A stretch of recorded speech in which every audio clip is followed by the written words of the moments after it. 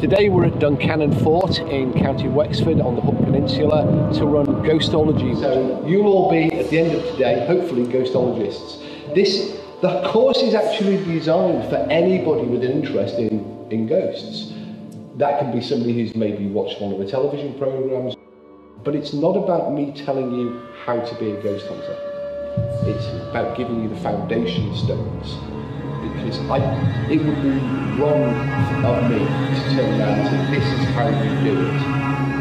Because different locations, different teams, some teams are small, large, the dynamics of different teams works differently.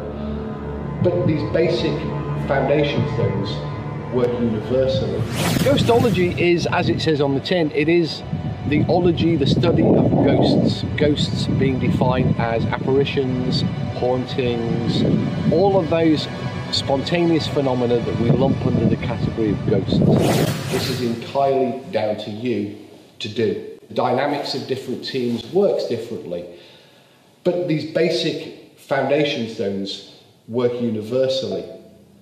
And the course is also aimed at making you guys the ghost hunters. So I won't be dragging you around the location. When people have an experience, there is always somebody like me, like many people here, who want to study that experience. The second half of the Ghostology course is actually putting those skills, those ideas into practice.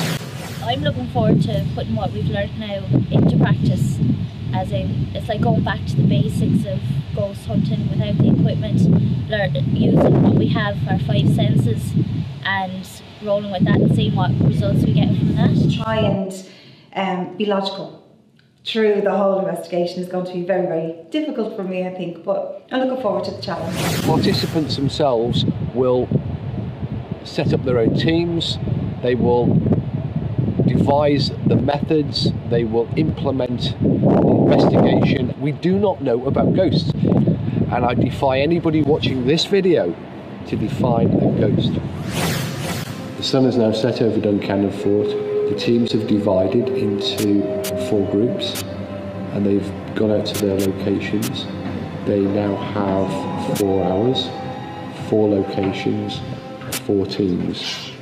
They have to conduct their investigation, evaluate the results, and then later on present their findings to their peers.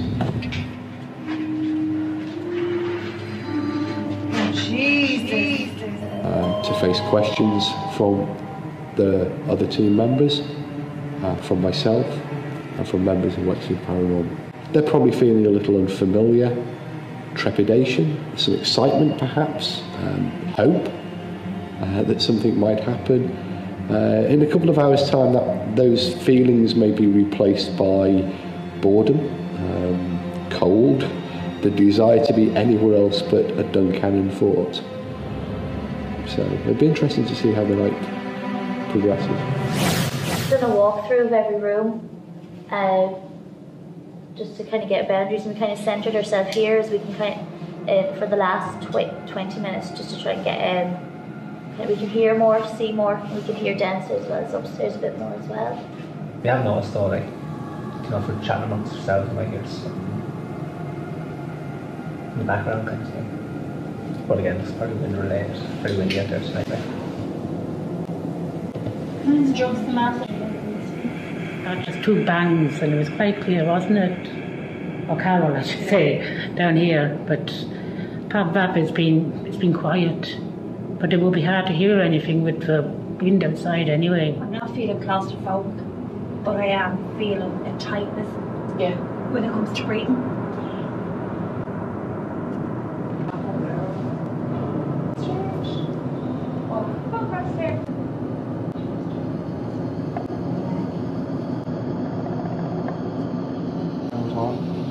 Just a few ways. It's just coming up to 2 o'clock in the morning. We're now standing in an empty fort.